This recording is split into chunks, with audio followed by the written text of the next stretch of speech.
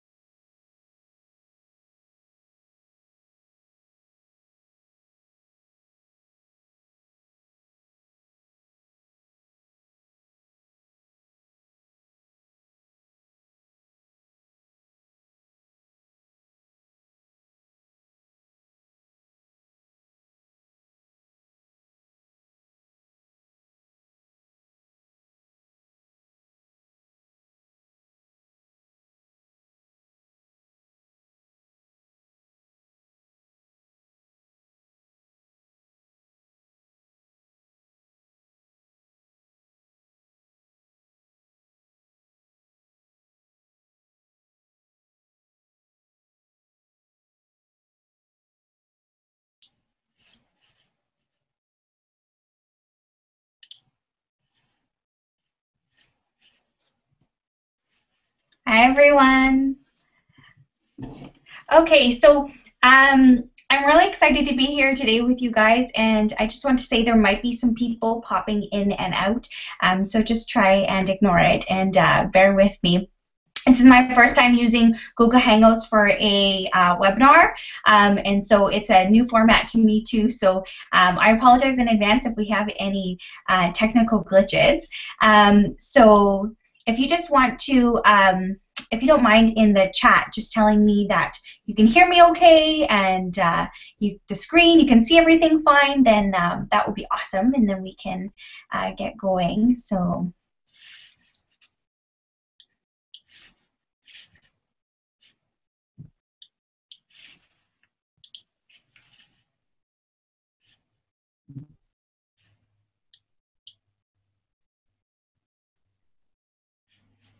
If you're not familiar, on the left-hand side of the screen, you can see and hear me. Thank you, Kylie. On the left-hand side of the screen is the toolbars. You'll notice there at the top is the chat. So you're welcome to chat in there during the webinar. And then there's some other fun things in there, not that you're probably going to use most of them. I'll point out now the Q&A box is there as well, so as questions pop into your head and you think of them, please put them in there and then I will address them later on. For those of you that are just streaming in, I apologize that we didn't have enough seats. All these seats to actually sit in on the webinar were full, so I'm hoping that those that are actually in the call will inspire some great questions that will help you as well. So we're going to go ahead and get started. I'm going to be sharing my screen with you so you can see the lovely webinar. So we're here today to talk about creating professional wedding day timelines. So initially, you know, for me, I saw this as a great tool for brides who were doing most of the wedding planning and possibly the day of themselves, but was overwhelmed by the response of the amount of wedding professionals and planners that wanted to get in on the action. And I love that because we're always learning and we're always growing from each other. So I'm really happy to gear this webinar to both DIY brides and also to aspiring and novice wedding planners and also other wedding professionals, because a lot of the times we are all intimately involved in that the timeline part of the day, especially the creation, and so we can share that valuable knowledge with our brides. So some of the things we're going to cover today: the do's and the don'ts of creating professional timelines. I'm going to share with you my personal tricks and tips. I'm not saying that they are revolutionary or that they're something you've never heard before, but they truly are the tools and the things that I have harnessed to perfect, well, not perfect, but finesse my own craft of creating timelines. And I truly believe that they will really help you. Then we're going to move into a real wedding example so you can see some of these tips applied to an actual wedding timeline. And then finally, I know it's really important to leave some time to do some Q&A because there's always questions, whether they are pertaining to what we're talking about today or just in general as far as the wedding planning process or the business of weddings. So what you need to do the webinar is a copy of the wedding day timeline template. This is available through the Be My Own Wedding Planner website. With the download of the preview chapter, you will get the template as well as a finished example. There might be some of you on the call I know that registered that have actually have a copy of the timeline from the Kaylee Michelle Events blog. That template is a great resource too. It's not exactly the same, but both of them will work just fine. You'll need a note-taking device or a good old-fashioned pen and paper, which I tend to use a lot when I'm attending webinars. And don't feel frantic about writing absolutely everything down.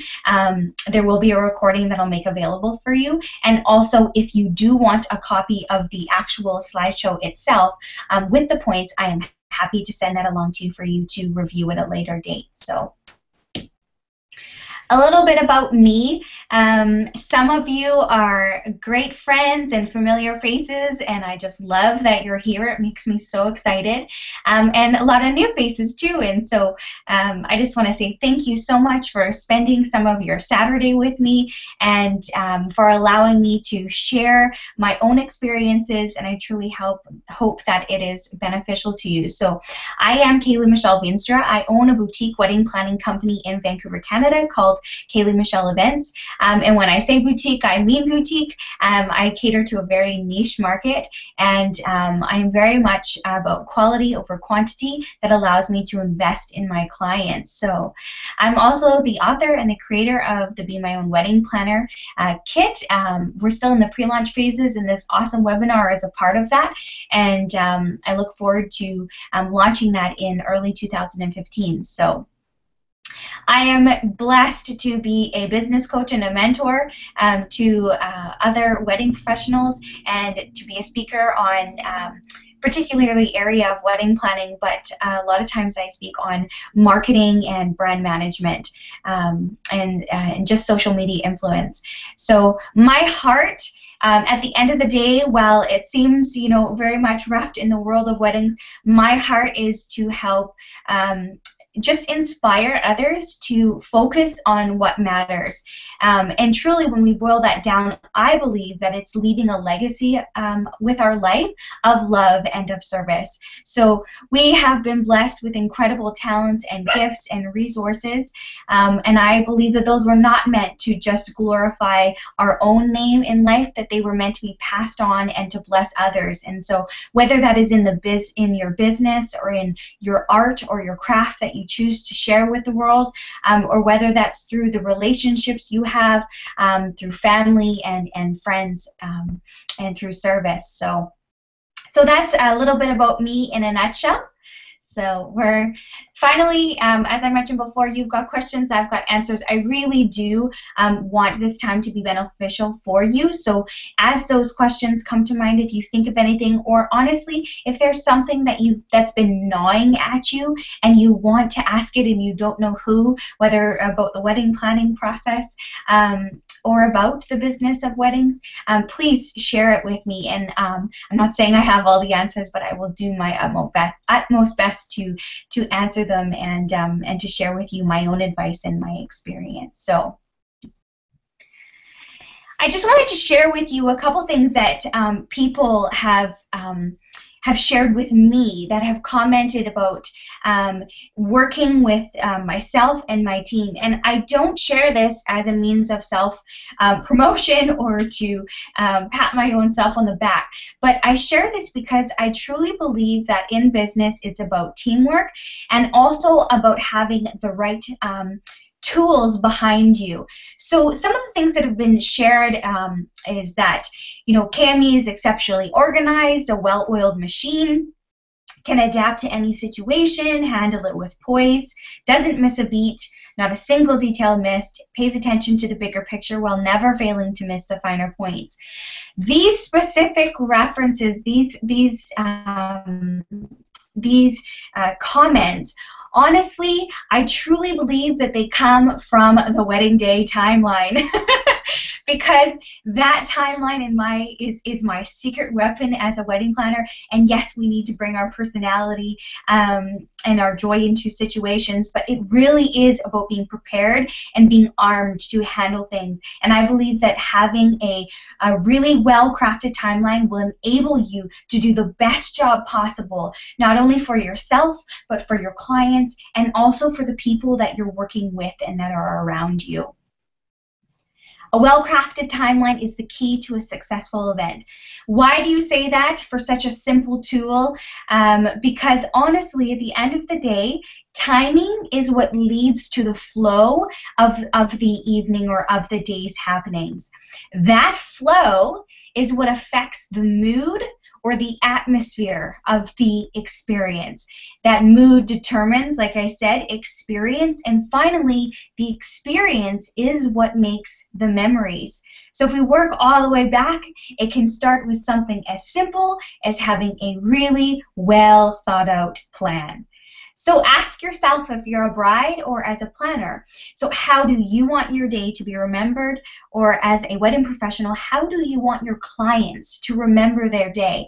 And more importantly, how do you want your clients to remember their experience in working with you? So it all starts with the basics. sometimes we like to brush over the basics and look for just the complex details, but we've got to start somewhere. When you download my personal wedding day timeline template, you might look at it initially and think, geez, this is really quite plain and bare. But the reality is that no two weddings are the same. And so I don't believe in starting with something preset. I believe in starting from scratch. And starting with these essentials is what's going to help you build the bare bone basics of a timeline.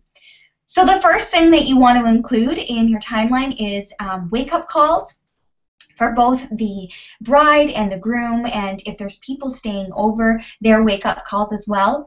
Initially, the first things that start happening in the morning is hair and makeup.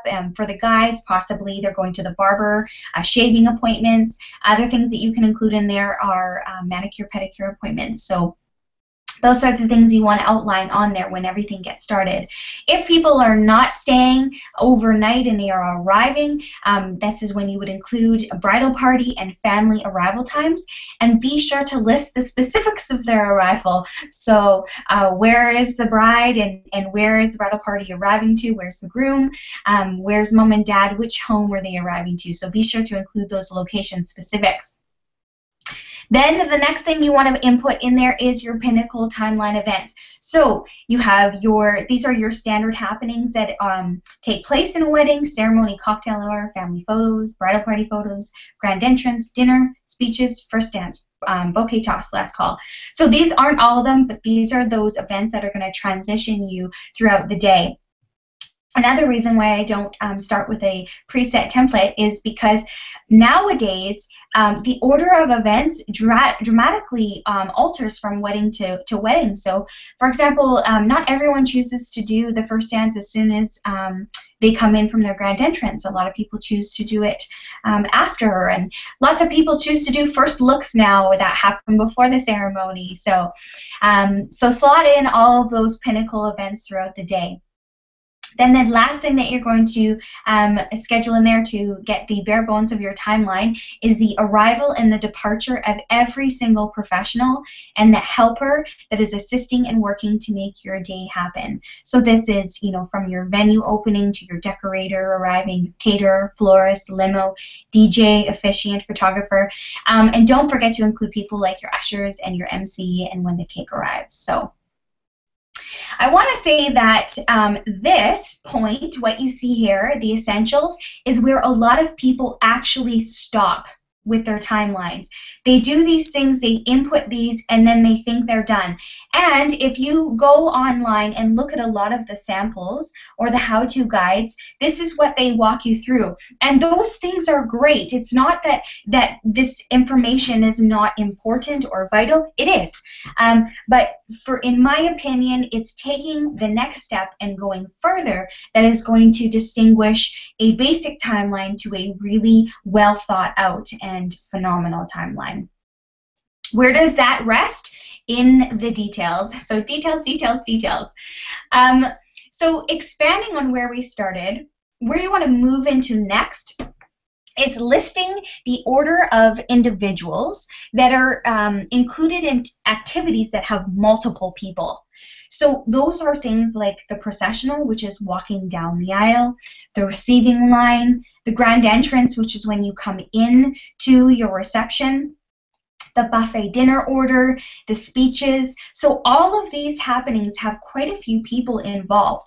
So what you want to do, I'm going to take, for example, the grand entrance, is you want to list the order of who is coming down, the first, so their full name, their first and their last name, as well as their relation. So if they are a bridal party member, you would list, you know, maid of honor, best man, or bridesmaid. If they're a family member, you would write bride's dad or bride's mom, and you list those down in order.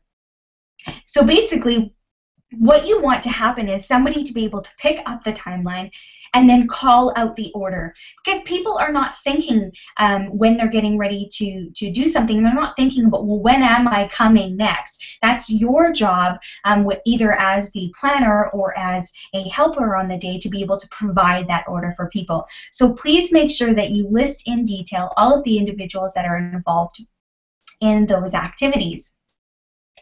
The next thing you want to do, this is a huge key and where the meat and bones of your timeline lies.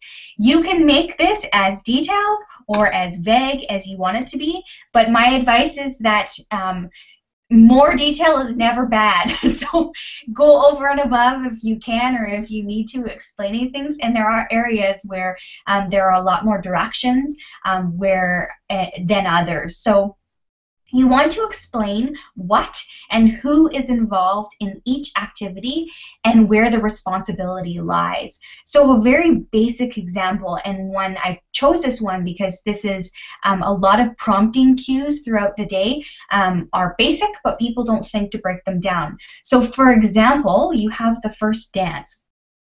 Well, the details for the first dance is we have the song title. But what happens if at 2 minutes the bride and groom want it to fade out? That needs to be included. And then there's lots of responsibilities. The MC has to announce it so that everybody is prepared to watch, as well as the DJ needs to play the song. If there is a planner involved, there's another step there. The planner actually needs to prompt the MC for when we are about to do it. Then the MC can announce, and then the DJ can play the music. So for something as simple as the first dance, there is a lot of details that need to go into that. So, I feel like nope, I didn't forget something. So moving into the don'ts. They're really more do's, but I call them the don'ts because these are points that I find a lot of times are skipped or overlooked. And honestly, I can admit that this is something that I have finessed over the years. When I look at a lot of my older timelines, they didn't have these details in them. So these are super important. So the first one is, don't fail to account for transportation times.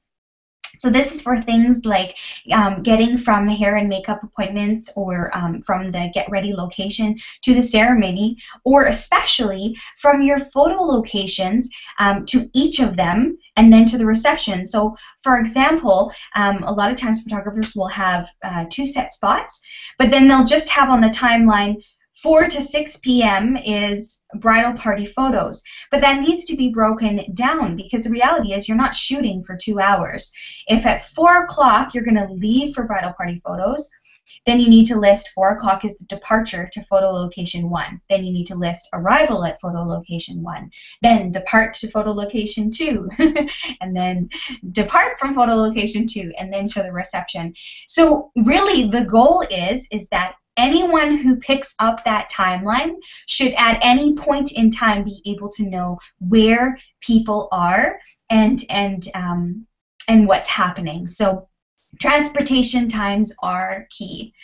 This includes, this is really important not only for photography, but also for transportation, for like the actual limo drop-off and pickup schedule. So account for when the limo arrives. You need to account for the time that they actually are going to need to fill the limos and then depart. So the next point is, don't just include the locations, but not the addresses.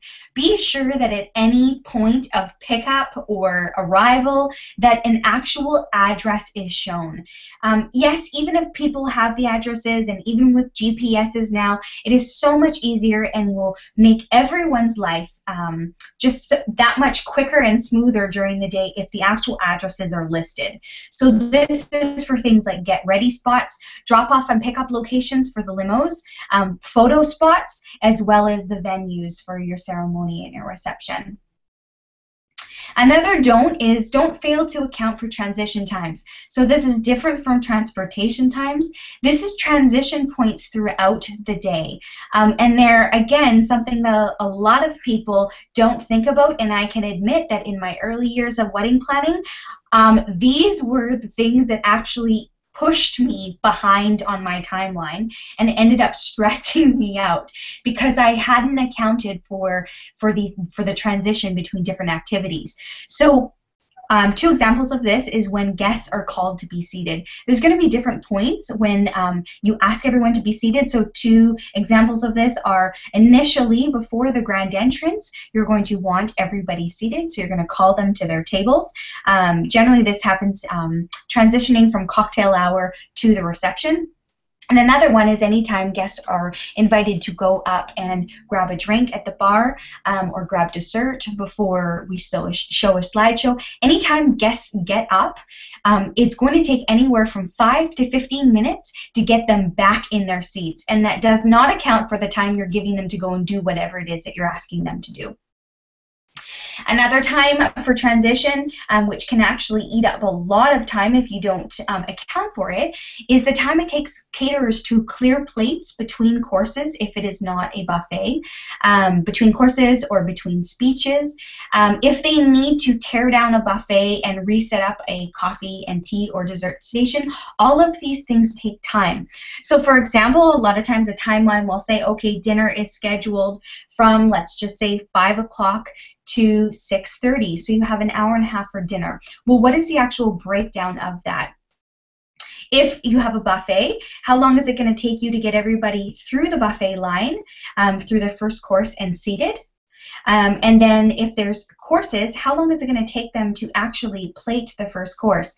Once the first course is plated, then you need to account for how long it's going to take them to clear the first course plates before they are able to actually plate the second course. And in addition, that caterer is going to need 5 to 10 minutes likely to transition into the next course. So when you are accounting for times, be sure to account for addressing those areas where there are a lot of logistics involved, such as dinner hour. So transportation times, list addresses of the locations, and be sure to account for transitions. This is a big one, and again kind of goes back to details, details, details. Don't only include pinnacle events and neglect smaller details surrounding it. Like I said, the more detail, the better. So here's a couple examples going into more depth of areas where a lot of people don't think to include details, but they're super important. If you don't include these details, it leaves lots of room for A, error, B, people to assume someone else is taking care of it, and C, questions on the day. So, first example is transportation pickup. You need to include who is in each vehicle. So even if it's just, you know, a family car or whether it's a limo or a party bus, list those individuals, again, full names and relations as to who is getting into each vehicle. You want, with the timeline, I'm not sure if I've said this before, but essentially the point should be is that anyone should be able to pick up that timeline and follow it to a T. So it needs to be dummy proof. Another example is the slideshow. I laugh when brides and grooms tell me that they want to have a slideshow because there's actually a lot of details that are involved in it, but people think that it's no big deal. So some of the things that you need to include is who has the equipment and is bringing it. A lot of times you need to know what type of equipment it is so that you can confirm with the venue that they can accommodate that type of equipment. What format is the slideshow in? This has caused more headaches than I can tell you at weddings that I have done. So is it a CD, or is it going to be playing from a computer? Is it on a USB drive or an external hard drive? Who is actually going to drop off the slideshow and the equipment? When are they dropping it off? Who is setting it up? Who is testing it to make sure that it works? And who's playing it when it actually needs to be played? So there are all those itty-bitty details pertaining to a simple thing like a slideshow. Another thing, especially with the common occurrence now of candy bars and dessert bars, is things are coming from all over the place, and there are lots of people involved in bringing that to life. So we want to include details like where are the goods coming from? So if they're coming from multiple places, you need to list all of those in detail. When is it being dropped off? Again, if there's more people involved, there's going to be multiple drop-off times. Does the actual items themselves, do they need to be refrigerated? Do they need to be plated? Like, what are they coming in? What are they arriving in? On platters or in Tupperwares? Who is going to actually set up the dessert bar? When are they setting it up? Because if they set it up before the ceremony, 9 times out of 10, okay, 9.999 times out of 10, guests are going to eat it before they're supposed to. They see a candy bar, they see a dessert bar, and they dive in. So if you set it up early, do you really want to be leaving plastic saran wrap on it? If it's just jars and containers, guaranteed they will open them up. Who is going to replenish the dessert bar or the candy bar as it gets eaten throughout the night? And what do we do with all the leftovers? So again, another thing seems very simple. A lot of people choose a dessert bar because they think it's easier than doing a plated dessert, but there's all those details that bring it together. So this is the key, as I've said before, to creating a really well thought out timeline and making things smooth on the day. And also, if you're not the bride and you're a planner or a wedding professional, a lot of these smaller details get jumbled, especially on the wedding day when you're moving quickly. And so you want to have those reference points and the answer to all those tiny nagging questions right then and there so you can reference them at any time. So let's talk about some of the don't forgets. The first thing in which most brides forget about is including time to eat throughout the day.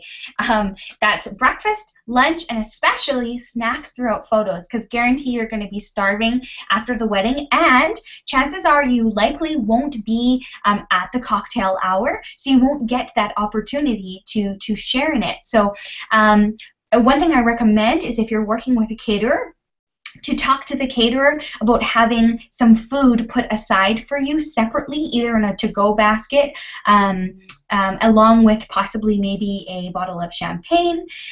So having that put aside so that you guys can take that with you, or as a planner that you can have that prepared and then provide that to the bridal party before they head off. So these next 3 points are really focused to you, my brides, and I really want you to hear me out on this. They seem small and maybe not like that big of a deal, but this, to me, is where my heart rests.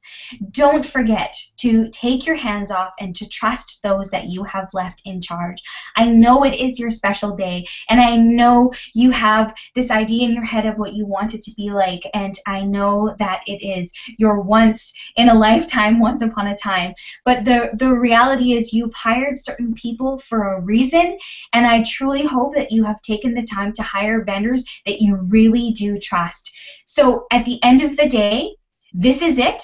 You've got one shot. So take your hands off and just trust that you have hired the right people. They are professionals for a reason, and guarantee they are passionate about what they are doing and they want to serve you well. So the next thing is don't forget to stop and savor the moment. Your day, whether you like it or not, is going to go by like the blink of an eye. It will be so quickly. And so many times my brides come to me after the ceremony and they're like, oh, wow, okay, that's over now. And then they get to the dancing and they're like, oh my gosh, the day's almost over already. So whether you like it or not, it's just going to just slip past you. So when I say stop, I mean physically stop.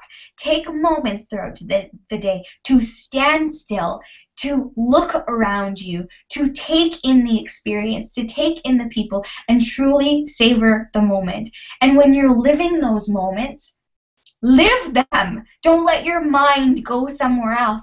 So when you are standing up at the altar, looking into the eyes of your husband-to-be, stare at him and look at him. Don't be thinking about what's coming next, and focus what's being said and shared by the pastor or the officiant. And when you hug your family and your friends, talk to them. When they ask you questions, engage. Just be fully present and don't let your mind wander. And the last thing is, and this is the most important thing, is stay focused on what matters most, regardless of what happens. The reality is that things are going to happen. I want the day to be perfect just as much as you do, but almost always there are glitches. Sometimes small, and sometimes they're really big. And so you need to make that decision right now today that no matter what happens, you are going to enjoy the day and be determined to live the experience. And when I say what matters most, I mean focusing on each other, focusing on your friends and your family, so basically the relationships and the people that are there celebrating with you, and the marriage waiting on the other side of the I do. As much as this day is so important to you, what really matters is what happens after, when the dress has been dry cleaned and the cake has been eaten. That's why we're celebrating today. So these things are really my heart, and why I'm passionate about giving you the tools to plan with ease, is so that not only on the day, but even throughout the wedding planning process, you can stay focused on what matters, and the stress and the overwhelm and the research and the time and all those things won't overshadow why you're even doing all of this. Planners and also other wedding professionals, I want to talk to you now and just address you about where my heart is. Really, your goal is allowing the client to stay focused on what matters, and that should be your ultimate goal at the end of the day. It's not about how the day looks, or how it will add to your portfolio, or whether or not you're going to get referrals from this wedding, or what kind of connections you are making with other vendors and professionals that are there, or even how well you perform yourself. It is your job to remind your clients of the previous points that we just talked about, and to shoulder the stress so that they can simply live the moment. So I think it's so important that before we walk into a wedding, we remember the heart of what we do and why we do and what the common goal is. And the next point in, which is something that I try and really encourage and drive into my team, is that it is about teamwork and a dedication to serve with excellence towards a common goal, and that is what sets a successful event apart. And specifically as a planner, but it applies to every wedding professional, it is not your job to play boss, but to serve everyone, including other professionals, ensuring that they can do their job well and to feel looked after. As a planner, you are the gracious host and essentially the servant to all. So there should be nothing that you are unwilling to do. There should be no one that you are too rushed to talk to, but really understanding that it is your job to be the common bond between the client and everybody else is there, and that reminding people that it's all of us collectively as a whole coming together for that common goal, which is giving our clients the ultimate experience and allowing them to focus on what matters, that is what we want to strive towards. That is the excellence that we are looking for, and that is ultimately, at the end of the day, what is going to set a successful event apart. So truly, this is my heart in everything that I do, and really what I want to inspire and encourage you as brides and as wedding professionals to really focus on. Okay, going back to the timeline now, I want to share with you some of, I put here tips from the pros. Really, they are my personal tips and things that I have learned and finessed over the years and continue to do. So we're always learning and we're always growing together. So the first one is be sure to include any helpers and odd jobs. This is things such as ushers, parking attendants, guest book attendants, the homemade desserts like we talked about, the slideshow, who's taking home the gifts and the cards. At the end of the day, there is no job too small to be included in your timeline. If it needs doing, period, then it needs to be included. The next point is color code your timeline by individual and company. I know it can be overwhelming when you look at the timeline, all the color, it starts to blur together after a while, but when you start to create timelines, the way that I'm encouraging you to do it, they're going to start getting long and tedious and really, really detailed. And so rather than having that basic 1 to 3 page timeline, they're going to start end up being 5 pages, and I've had timelines that were 15 pages long. No joke. And so the reality is, when you start giving those timelines over to people, they take one look at it and they want to either put it in their trash in their email or throw it out. They sure as heck don't want to look at it. Everyone is busy. And so by color coding, when you give out those timelines, you can say to that individual, look, I know this is overwhelming, but here is your color, here is your responsibility, and only focus on that. And I can't tell you the amount of people that come back and be like, oh, wow, thank you so much. So make sure that you color code your timeline and you give every individual, whether they are simply a helper and dropping one thing off, or if they are a company that has lots of to-dos throughout the day. The next thing is that you need to give copies to all of the professionals plus the helpers, plus I would encourage you to give it to the maid of honor or the best man. I said here possibly the bridal party too. If perhaps somebody in the bridal party is more responsible than the maid of honor or the best man, then you might choose to give it to one of them instead. Or I find as my clients get older, the bridal party all wants a copy. So I think as we get more responsible in life, everybody kind of wants to know what's going on and be informed. Don't just give it to them. Ask them to print it out and have it on hand on the day. A lot of people are going to come back and say, oh, well, I'll put it on my phone.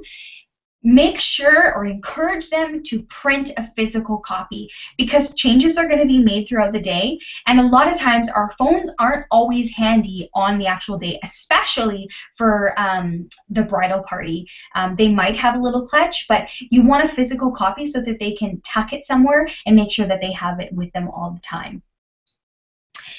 This is to brides who do not have a coordinator there on the day. Make sure that you assign someone as the ringleader for the entire day. And that person needs to understand that they are the point person, that they are the person in charge. This person is the individual who vendors and helpers can check in with when they arrive or when they're leaving, and also they can direct any of their questions or their concerns to them. This individual also needs to be someone that you are comfortable letting them make calls on your behalf and troubleshooting if need be. So, for example, if you're short on favors, they need to make a call on what to do. If something breaks, what happens? If it starts to rain and you need to make a rain plan. Any logistical concerns, that person needs to be there. And same with once the wedding starts, if any of your guests have questions, such as, well, where do I put the gifts, or is there a card box, or are they having a gift opening tomorrow? Any of those sorts of things. It's always beneficial to have a point person who can answer those questions, because the reality is everyone will come to you as the bride and the groom if there is not a point person, because nobody else can really, quote unquote, be trusted. I'm doing air quotes here, but you can't see me. So make sure you have a point person and that person knows that they are the ringleader. Include their full name, contact details on the timeline. And finally, this is a big one and probably the most time-consuming, and so a lot of people don't do it, is follow up with every single person that you have given a copy of the timeline to, and here's the key, review it with them over the phone, not by email. People will tell you that they have reviewed it or that they have looked at it, or sometimes I'll ask them, well, do you have any questions? And they'll say no. The key is actually going through it with them. Now, I don't mean going through all 15 pages with them. I mean just reviewing their color-coded area that pertains to them. So it can be a quick call. You know, sometimes it's as much as or as short as 2 minutes. Other times it can be 15 minutes, half an hour. But honestly, it is the key to allowing things to be smooth on the day. And also, if there are things that can't really be determined on the day, you're prepared ahead of time to watch for it or to make that call on the day. So those are my personal tips from the pros. So we're going to move in a second into the sample wedding day timeline. But before we do that, I just want to say, while it is fresh in your mind, please go to the Q&A box and put any questions that you have in now. That would be the best time because it's fresh in your mind. And then you'll have a chance after. But right now, if you have any questions pertaining to the actual timeline itself, go ahead, you just scroll to the left-hand side of the screen. Your toolbar will pop up with the Q&A, and then you can answer it there. So I'll just give you a couple seconds to do that, and then we will move into reviewing the sample.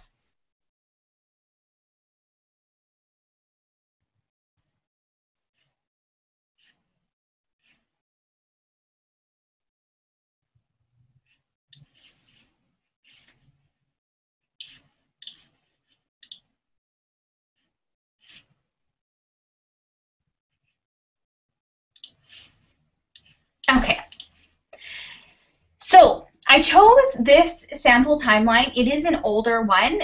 It's from 2013, but the reason that I chose this one is because it was a vastly, mostly a DIY wedding. It was atypical in a lot of what went on as far as setting up beforehand and also on the day as well. There were tons and tons of helpers involved. So I am not by any means saying that this timeline is perfect. And I'm sure as you go through it, you're going to say, oh, well, you know, some of the things that she's telling me to do aren't necessarily there. Well, first off, I'm not perfect.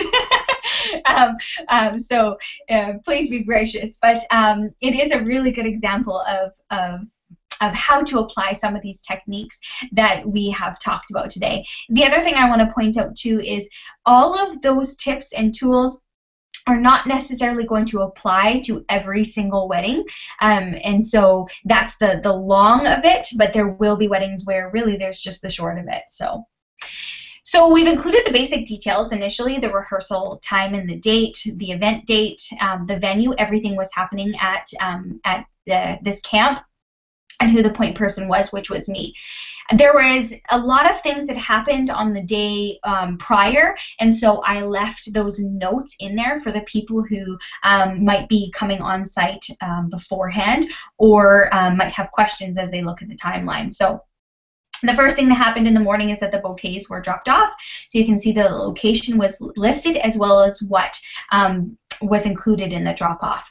Then you can see, actually before I move on, I just want to point out, so when you look at your sample timeline template, basically all you're going to see is time, activity, details, and responsibility. So like I said before, it can look very plain, but obviously your timing, your activities, and the responsibility, those are a lot of times just what you see on a basic timeline. It's the details portion that we address that's where the key is, and that's where you're really going to spend the chunk of your timeline creation. So, okay, so at 8 o'clock was when the camp gates opened, so we included the person that was going to open up the gate, and again, the address. The wake-up call and who was responsible for waking up the bride. Then the flowers and the decor arrived on site. You don't need to list the site address if it's the same every single time.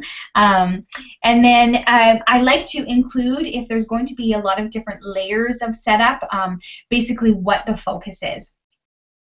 Also, if you're going to be referencing any other sheets, so whether it's a contract you're referencing or another outline, so such as a design outline or a floor plan or a layout, I like to include that on the timeline. So again, I've said set up according to the design plan, and then I've included that we're dropping off not at the house, but here at the venue, the cake topper, the boutonnieres, the number of them, the corsages, and that they're going to be left in the fridge.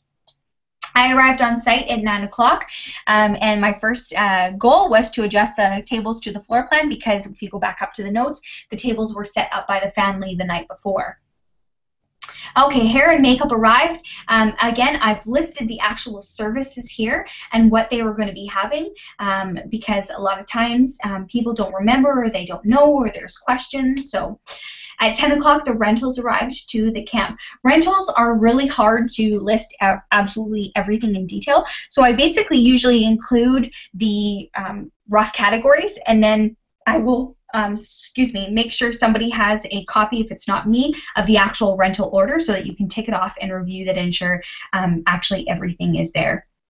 And as a planner, let me just say to you that rentals a lot of times are wrong, so do not just assume that they are correct. Take the time to go through them. Then the chairs were set up for the ceremony, and again, I've referenced that it needs to be according to the floor plan, because if they don't know that, these two people were actually friends of the bride and the groom that were helping set up the ceremony chairs. They're just going to do it by the fly, you know, and not necessarily do it according to what the bride had hoped for. Okay, then the table prep happened. Again, I've listed out what was actually happening. The linens and the runners were going to go on the tables. Napkins were going to be put out according to the guest count per table. Planners, a lot of times the caterers have their own way of setting the tables, and so what I like to do is preset one table so that the caterer knows how to dress the table if you want it done a certain way, and also the linen count, because a lot of times caterers feel that they're too busy to look at a floor plan to see the table count, because not every table is going to have necessarily 8 people. I will do the napkins in advance if I have time, and then they know that where a napkin is, there needs to be a place setting. Sticky notes were put under the table with a guest count just in case if we didn't choose to do the napkins, and again, that was based on time, whether or not I had enough time to put the napkins out. Then the centerpieces and the head table banner were put out, and then the setup of the miscellaneous things. And again, I've noted there that it is according to the design plan. And the cocktail hour was set up.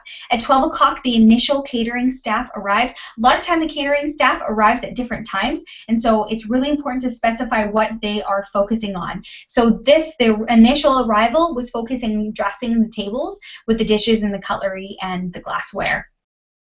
The cake arrived. The cake was actually going to be set up, and then I was responsible for getting the cake topper on and out from the cooler. At 1 o'clock, the DJ was going to arrive. I've noted here that they were doing both the ceremony and the reception music, and that it was going to be 2 separate sound systems, so essentially 2 full setups. Also, they were responsible for bringing the equipment, so I did not note here what the actual equipment was. But they were setting it up.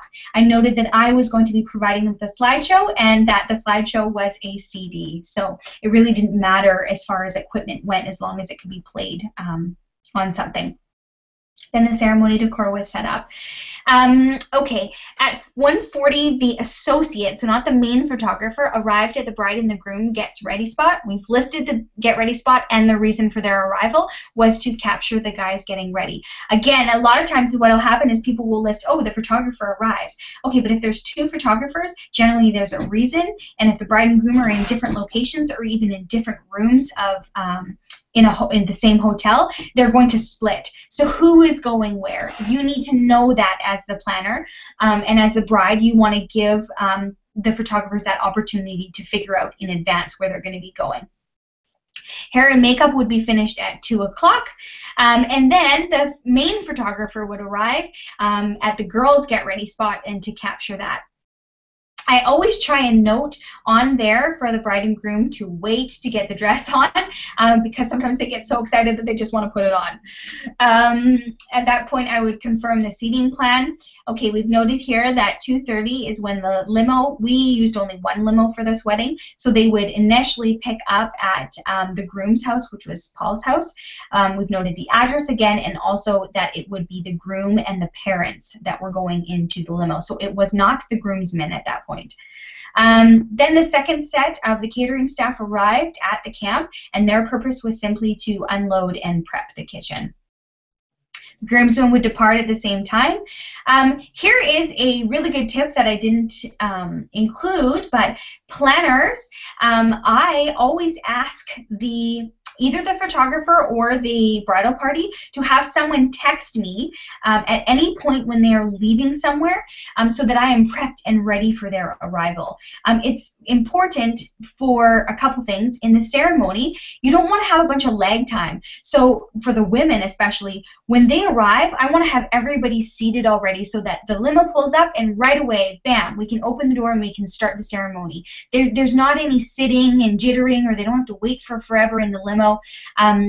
And also another great point where this is helpful is when they've gone for bridal party photos and are returning for the grand entrance. I want to have everybody seated and sitting at their chairs by the time they arrive. So again, they arrive, line up quickly, bam, we open the doors and they enter in. Because if we remember what we talked about earlier, it's that it can take anywhere from 5 to 15 minutes to get people seated.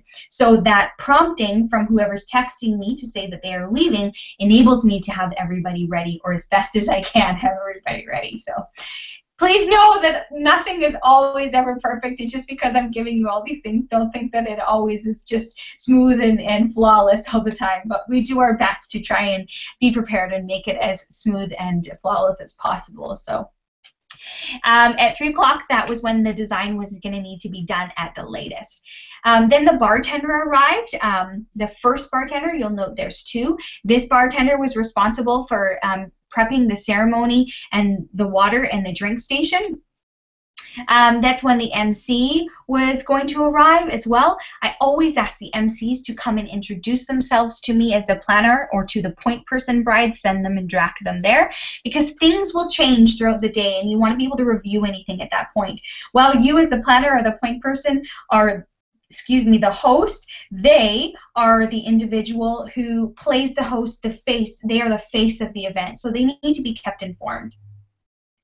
The limo was going to drop off the guys at that point, and the groomsmen would also arrive at the same point. And that was when their focus would turn to welcoming guests and to mingling. When they arrived, I would give them their boutonnieres. The music would commence all at the same time. The water would be put out for the guests. We've noted that they needed to go into galvanized tubs with the water and the ice, and also that the photographer would be departing for Camp Howdy at that time. So bartender 2 arrived at 3:30, and they were focusing on preparing and setting up the bar area. So I'll just say now, because it's on my mind, is that you're probably thinking, well, this is, as far as like a caterer goes, this is a lot of detail. And caterers don't typically share this information, but you want to ask every single vendor, about their own protocol and about their process. So again, and that at any point in time, you can be informed as to what people are doing and where they are at. So that's why it's so important to include, to know, like, bartender 1 and then bartender 2 and what is their focus. So the guests would start arriving at 3:30. I always note who is to greet them, so if that's ushers or if that's me, and dispersing the family boutonnieres and the corsages. This is very basic. I've listed the family names. What I do now is, because I have more helpers, is we'll list the family name plus the relation and whether or not they're getting a boutonniere or corsage. So again, make it as foolproof as possible so any helper or intern or whatever can pick up the timeline and do that part for you. It doesn't need to just necessarily be you. The limo would return and pick up the brides and the bridesmaids. We've listed the address. Bad Kaylee, she didn't actually denounce who is going in there, but I've listed bride and bridesmaids. And then the difference. So there you see from the 3:30 to the 3:40, you see that transition time of getting them actually into the vehicle. And again, asking the bridesmaids to text me when they are leaving. Officiant arrives, limo drops them off, and I've asked here, noted here, that when the brides arrive that they need to stay behind the shack and stay in the limo until I come and find them. A lot of times they get excited and get out, but you don't want guests to see them, so make sure they know to stay in there. And I've given that to the responsibility of the maid of honor. The ceremony starts. If there's any announcements, I don't just rely on the officiant or the pastor to have this written down. I remind them again of those announcements. So, and then queuing, the processional. So here you are going to see we talked about listing everybody and the order. So we've listed that the parents were going to go and the officiant and the groom. Again, this is an older one. I would recommend or suggest that you have full names and relations listed on there as well. The songs, and then you see the order of the groomsmen and then of the bridesmaids. Sometimes what I will do is, you'll see here this note says, first to last to walk, make way to the furthest point away from the center of the bride and groom and file inwards from there. And so this is just to remind people of when they walk down where they're actually going to be standing. Because a lot of people don't know the actual order at the front of the ceremony. So that's just a quick reminder. During the ceremony, that's when the cocktail hour drink station would be prepped and filled up. Yes, you want to include any of those prompting cues. So anybody that needs to do something that needs to be listed, don't just assume that they know when to do their job and how. Foolproof, my friends. So I've listed here what they actually needed to fill up: cucumber water, punch, and sangria. Certificate signing will happen, and then I've listed another announcement. I usually ask the officiant to prompt everybody because it is more natural, and then I myself will stay behind and then kind of herd people into the direction that they need to go.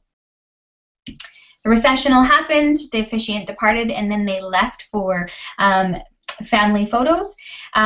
Here it says according to the photo list provided. I want to say to you, and again, this is another thing that I would encourage you to do, and what I do now is that I actually include the entire family photo list in the timeline so that there's no guessing games, and the photographer then doesn't need to have a ton of different documents. It's all there in one. So include, what I would typically have written there is bride's immediate family, and then next to it, it would have the person, the full name and details, plus their relation, and then listing all the photos down there that need to be taken down, or need to be captured, sorry. And then the cocktail hour and the specifics of the cocktail, what that included. And at that time, the chairs were going to be transitioned to the reception. Again, these were family friends that were going to be doing it, so I've prompted them that I would direct them on where to put the chairs out, and also that it would be according to the place settings at each table. That might be a given to you, but trust me, it is not a given to helpers, and they will put the chairs wherever they want, and there will not be the right amount at each table. So. Pew markers would be moved inside. Then bridal party photos. This was easy. They were just in and around the property, and so all we really had to address was that they'd be on the dock first, and then they would be in the forest. Then the bar opens.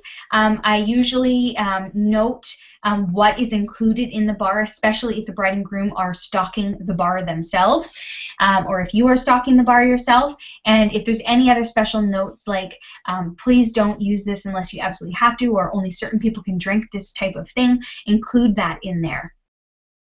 MC announcements, candles lit, and then guests are welcomed into the reception. So you can see here again between 6 and 6:10, I've left room for transitioning times to get people seated. And then during that time, that's when the drink station would be moved inside, and the bridal party would start making their way back. Again, we've prompted them to text me on their way back. And when they get there, we've listed their lineup order for getting ready for the grand entrance. Then you'll see that cue point for the grand entrance. I am to cue the MC, and then the DJ will play. And we've listed the song. I also just want to point out here that so grand entrance is 1 point, but you'll see that I have actually separated on 2 different lines, the DJ and the MC, because you can't give them the same color. So if there's multiple prompting cues, give them different lines. Noted that the bar is closed during dinner. And then we've included the welcome here and the specifics. So with MCs, a lot of times they have their own schedule and they want to create their own verbiage. So what I will just include on the timeline for them is just prompting cues, and if there is any need to knows, like this needs to be said, then I will include it on there. If they want more help, then they can reach out to me and I will actually help them with a script. But this is where we start with the basics. So I've listed here that they need to welcome the guests in for themselves. They need to let people know that the bar is going to be closed during dinner.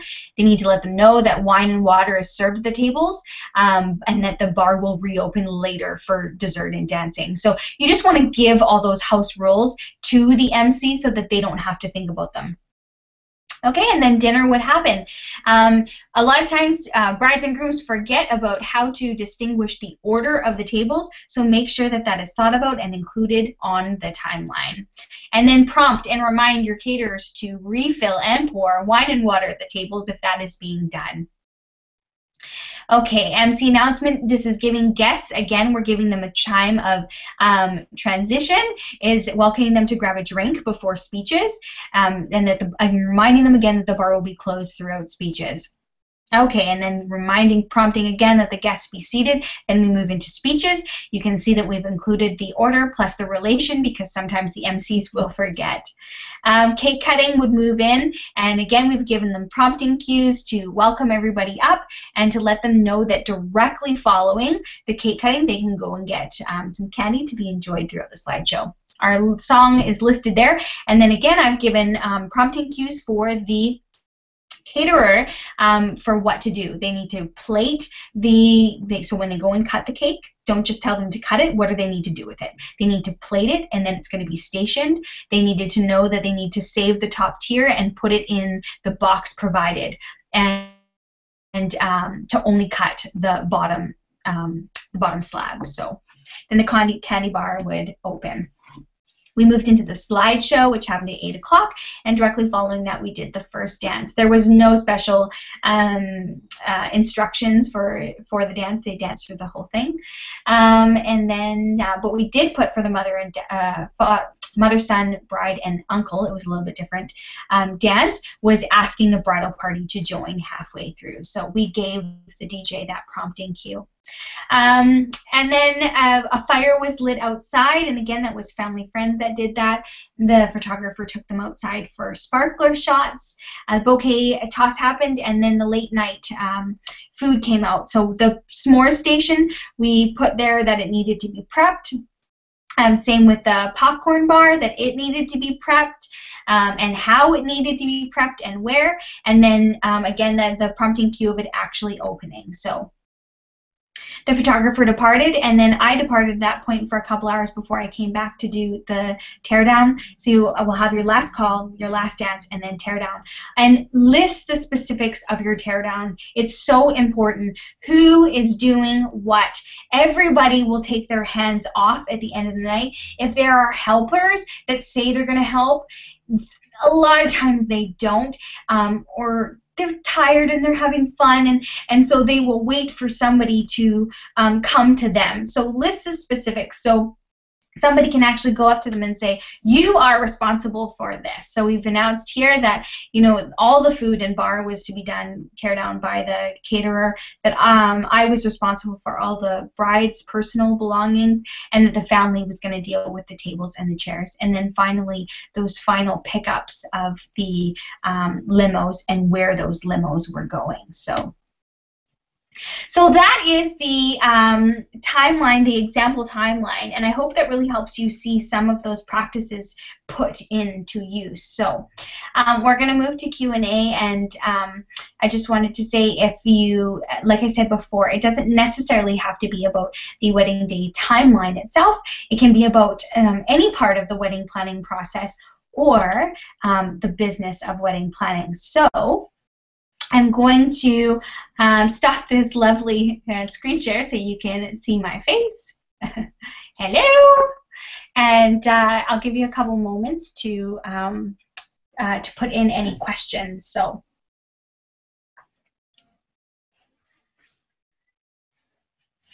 okay. Okay, I see one here, which is a really awesome question. So the question is, how important is it for vendors, so wedding professionals, to receive the entire timeline versus just their parts? Okay, honestly, I think it's super important because a lot of times people think that their job only affects themselves, but it doesn't. It plays into other people's jobs as well. So they might have questions, and so rather than coming to you, they can look at the timeline and see how that relates.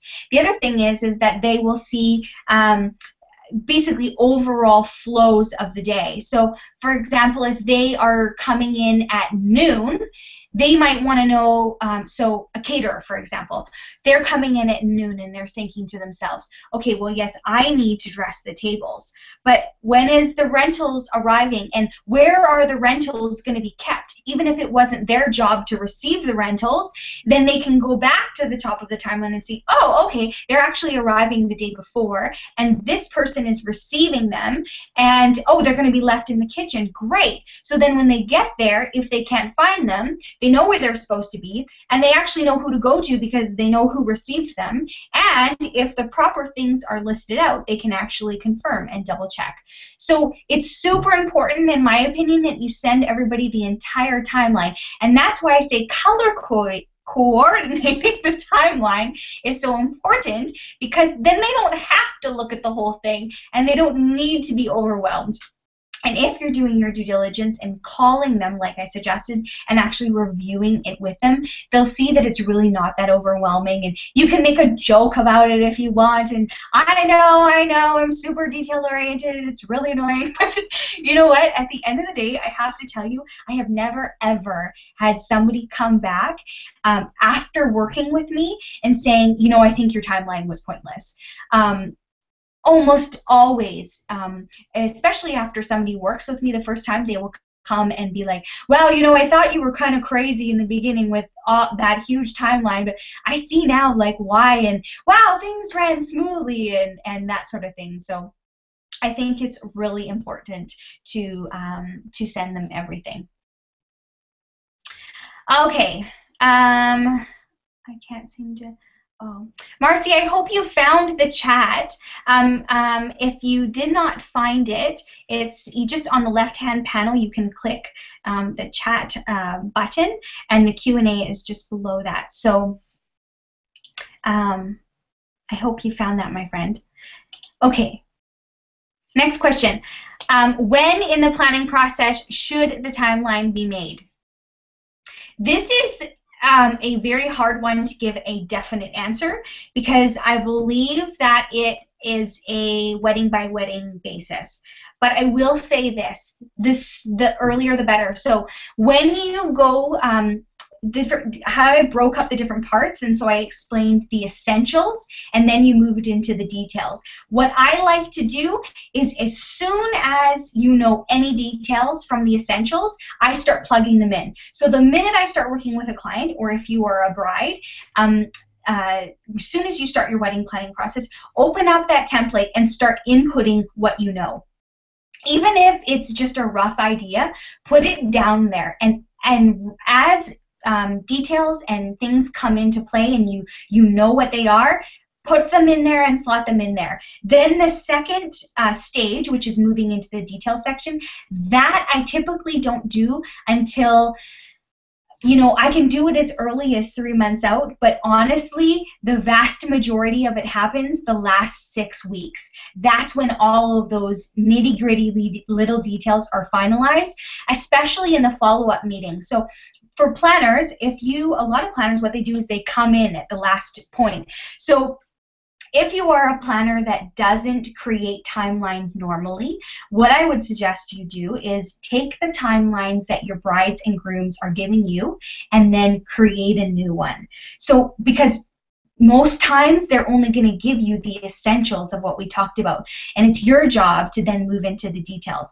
So apply those basics onto the timelines, bring that timeline to the meeting, and then start asking the questions that you need to ask in order to fill out the details. So start right away, as soon as you can, but you will do the nuts and bolts of creating and finessing and putting in all the details closer to the wedding day. So possibly that's 3 months out if you have a really with it bride and groom who are on top of things, but 9 times out of 10 it's going to be closer to the day. So whenever that 6-week mark, 1 month out, I have had clients who, no matter how much I prompted them, they did not get those details to me, and it was 2 weeks before the wedding day, and then I was doing the details.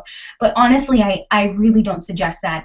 And on this point, to both brides and planners, I want to share this with you. Get those timelines to your vendors. The earlier the better. So I don't mean like 6 weeks out, but if you can get those to them 3 weeks, sometimes a month before the wedding day, it gives you ample time to follow up with them by email to A, ensure that they have received it, and then B, have them set aside the time to review it together over the phone like we talked about. And you will be so much more at ease that everything is taken care of. As a bride, you'll be quicker to be able to take your hands off, and as a planner, you will not be as stressed. You will go into the day knowing, okay, I've reviewed everything and I've done my part. I have to just, do what I can now on the day. So get those timelines out earlier. Don't necessarily wait for the last minute. So that's that. If there's any other questions, then feel free to share them. I really hope that you found this time together beneficial, and that it's going to help you to take your timelines to the next level. It's going to take practice, practice, practice, practice. And I can tell you that when I first started doing timelines like this, it would take me hours, and I spent forever creating these things. But now it's just become habit, and it's very natural and easy, and I actually find it really fun now. So don't be discouraged in the beginning, and don't feel like it's just this huge to-do that's overwhelming. Just take it step by step. And if you, like I said before, if you want a copy of the actual slideshow so you can see those steps and those tips, just tackle one slide at a time or one point at a time. So I wanted to say that I'm very keen to get to know you and to hear about, if you're a professional, to hear about your business and to hear about your goals and your aspirations and how I can help you, and as a bride, to hear just how your wedding planning is going. And so I really want to get connected with you and learn about you, and the best place for me to do that is through social media. So I want just to give you those what are they called? Oh my gosh. My social media links, my names, where you can find me. Well, there's lots of social media outlets where you can find me. These two are the predominants where I interact with colleagues and with clients and just with fans. So Facebook, you can find me at Q+A Michelle Events, at Be My Own Wedding Planner, and yes, we can be personal friends, which is Kaylee-Michelle Veenstra. And on Instagram, you can find me at Q+A Michelle Veenstra or Be My Own Wedding Planner. So please come find me. Don't be shy. Say hi. Ask questions. I honestly do my utmost best to answer every single comment or inquiry, and I really do want to get in touch and get to know you. So that's where true joy is for me, is in getting to know people and making those connections. If you want more information on DIY wedding planning, or on the opposite, the business of weddings, these are the two main places you can find me, Be My Own Wedding Planner and KayleeMichelle.com. I have put those links in if you go to, I believe it's the showcase, which is the left-hand button, then you will see them there. But please go there and know that I put a great deal of time and effort into creating resources and tools and blog posts and articles that I really believe will be beneficial and helpful, because my heart rests in that. I don't just put out content to simply create content. I'm writing with, you know, a person in mind, and you are that person. So there are lots of great tools and resources, and so I encourage you to go there and to take advantage of them. So thank you so much for taking time out with me. And like I said before, I hope this was helpful. Go and find me on social media and just share with me, you know, how you found the webinar, what you enjoyed most, maybe what some of your best takeaways were. I would love to provide more webinars, so if you have any ideas or things that you want me to talk about, feel free to drop me a line. So thank you again, and I hope you have an awesome weekend, and I really look forward to getting to know you if I don't, and if I know you already and you are a friendly face and a friend, I'm just very, very grateful for your support. So please know that it doesn't go unnoticed, and I really appreciate it. So God bless, and have a wonderful weekend. Bye, everybody.